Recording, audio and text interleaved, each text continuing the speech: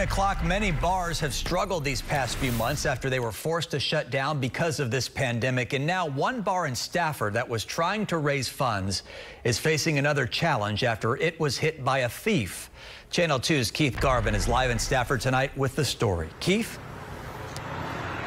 Hey there, Chris. Well, think about it. This bar, the Stafford Ice House, has been locked and closed for much of the past 6 months. They admittedly are in dire straits financially, and they've now even been set back further because of a thief.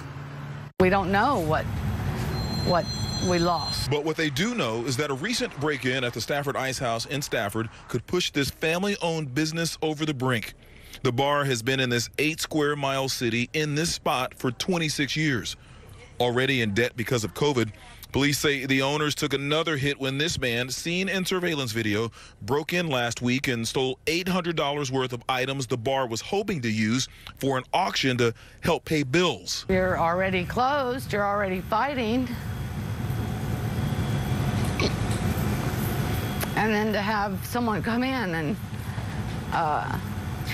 do what they did. The surveillance video shows the man after he entered and spent about 20 minutes inside stealing auction items and about 15 cases of beer. They say he also took time to defecate in a trash can. The robbery, coupled with the last 6 months, has taken a toll on the female-run bar as their industry has been forced to stay closed. They don't have any help for us, but they continually make us not work. And we want to work. We want to feed our children. But work to hold the auction this Saturday continues. They are hoping the thief gets caught and also praying the community turns out to support them on Saturday as they try, as owner Carla Webb would say, to stay in the fight. Hopefully we'll be here. We want to make it another 26 years.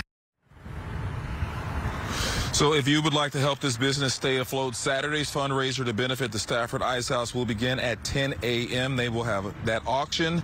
They're also going to serve barbecue and beer, of course, and they plan to have some fun activities like a dunking booth. And the owner says not only is this a family-owned business, but she says the customers are just like family as well. We're live from Stafford. Keith Garvin, KPRC, Channel 2 News. Keith, thank you.